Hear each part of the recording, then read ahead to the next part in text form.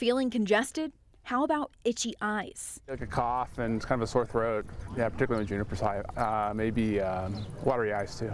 Doctors say it's that time of year. Allergy season. Allergies has been horrible. It's been a rough go of it so far. Dr. Osman Dokmesi, an allergist at UNMH, says he expects the allergy season will only get worse year after year. Climate change, we are experiencing much longer periods of pollination.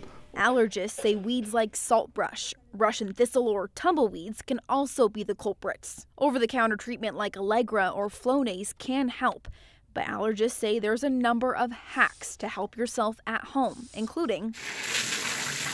I always tell my patients when they go home, take a shower, and then put their belongings into the closet and close the door, not onto their bed. These are small hacks that would make a difference.